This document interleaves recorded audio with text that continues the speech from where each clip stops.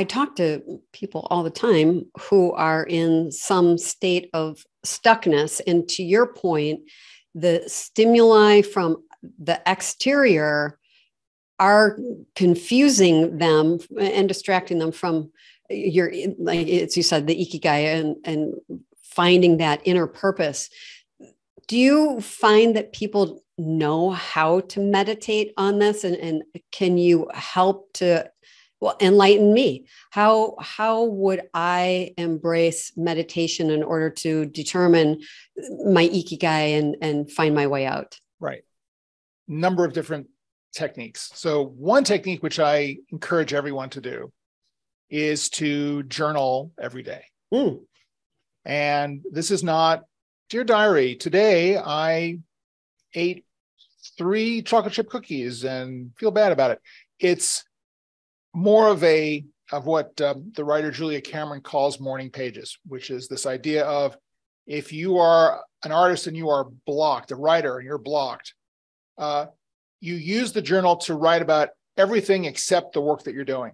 It's all of the anxiety, the stream of consciousness that's coming up, even to the extent of your being blocked at the journal process. It's a way of just getting words out of your head onto the page as a means to connect to your unconscious, to that part of you that already knows. So I write, and in her book, The Artist's Way, which I would definitely recommend, she talks about doing 3 pages a day. That's a lot to do.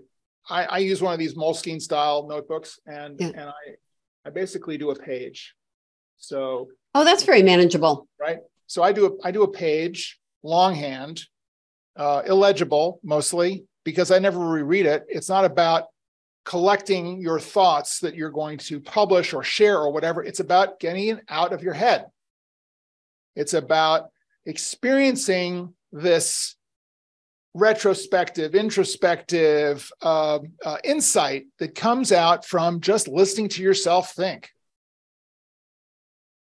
And in that sense, it's very much of a meditative process, because a lot of what meditation is about is listening to what comes up, releasing the thought, letting it go, and waiting for the next one to come up.